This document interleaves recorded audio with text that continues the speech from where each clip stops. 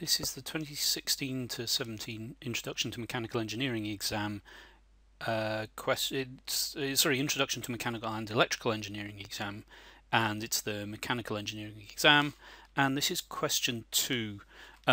Question 2A is about explaining the principles of equilibrium. I'm not going to write all of that out now.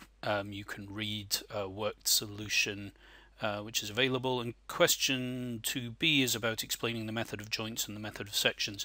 Again, I'm not going to write all of that out now, but these are things that you will need to know. One thing to say just generally about this, it's very useful for both of these to have a diagram or two. You can say a lot with pictures for these kinds of questions, and so I recommend in general when you're trying to explain engineering principles using diagrams and pictures. Part C is all about this crane here, and we're told that the load W has a mass of 200 kilograms, and we're asked for the axial compression in the column, the tension in the support cable, and the compression in the boom. And we're told we can ignore the weight of the structure and we should use G equals 10. So let's have a look at that. This is 2 part C, and we've got this kind of a crane.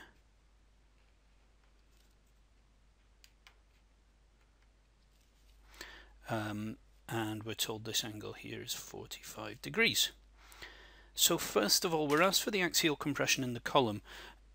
I mean, there are different ways to do this, and you may just want to do it by eye, but one thing that is quite useful to just be aware of is the idea of the method of sections is very, very general indeed. And so one thing we can do here is to take a section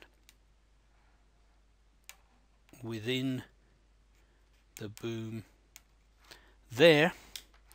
So I've made an imaginary cut, and then what I can say is, well, if there's tension inside the mast or the column, we'll call this column, tension in the column, then it would point in that direction. It's a pulling force, so it would be pulling this down.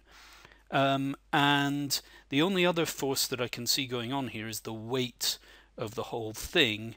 W equals mg equals 200 times 10 equals 2000 newtons. So using vertical equilibrium on this section that I've got here, TC is pulling downwards, W is going downwards, and there are no other forces that I can mark on that diagram, so they have to add up to 0. Which means TC equals negative W equals negative 2000 newtons. So although I started by assuming tension, I've got a negative number as my answer, so I'm going to say the column experiences 2000 newtons compression. And that's the answer. For parts 2 and 3, we're asked for the tension in the cable here and in the boom, which is this horizontal strut here.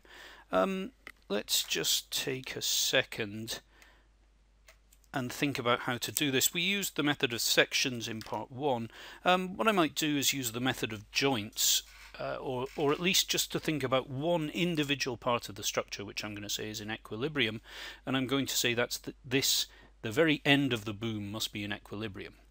So if we draw the end of the boom as a point, which is a simplification we'll often use as useful, then this is the tension in the support cable. This is any tension in the boom, and this is the weight. And those are the 3 forces that can act on the end of the boom there, on this point here. Again, just to be clear, I'm not saying that these will be in tension, but I find it easiest to always mark them as being in tension so they pull away from the point that you're looking at, and then if I get a negative number, I'll say okay, they're in compression once I've done the calculation. The other thing that's just worth doing now, TSC here is at an angle, and I'm going to want to do horizontal and vertical equilibrium. So if I do a triangle, I can work out the horizontal and vertical components of TSC.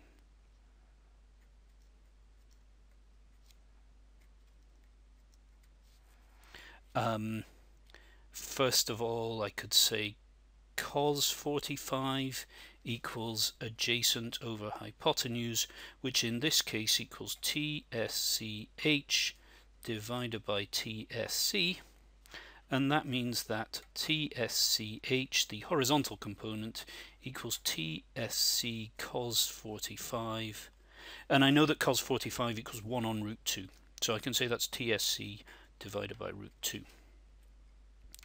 Similarly, if I do the same analysis, I could say sine 45 equals opposite over hypotenuse. This is all SOHCAHTOE kind of stuff, and that equals TSCV divided by TSC, and that means that TSCV equals TSC sine 45, and again that equals TSC on root 2.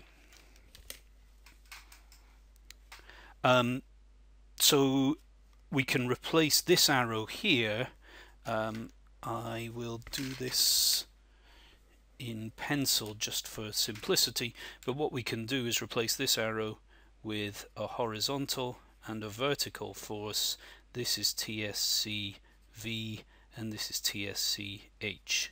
So whenever you've got a force acting at an angle, you want to use trigonometry to resolve that force into horizontal and vertical components, and now everything, if I replace this force with these two forces, everything I'm looking at is either horizontal or vertical, and that makes the final analysis straightforward.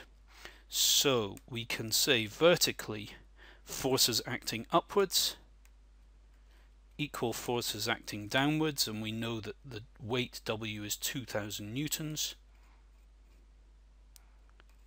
And we also know TSCV here is TSC on root 2. So TSC, which is really what we want to know, the tension in the support cable, equals root 2 times 2000, which equals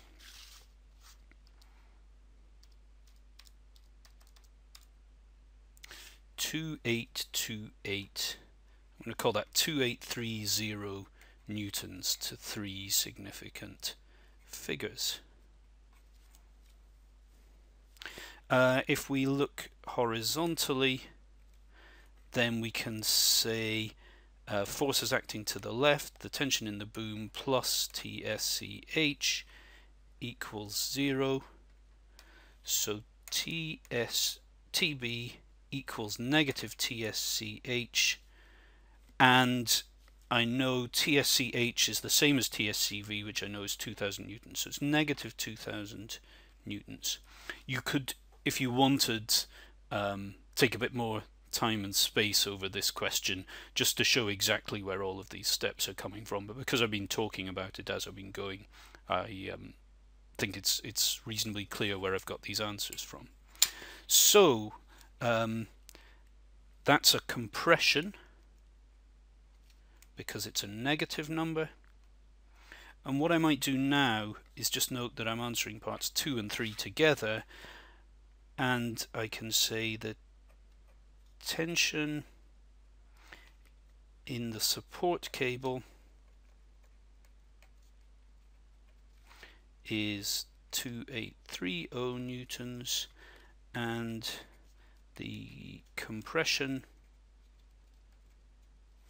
in the beam is 2000 newtons. And that's the answer.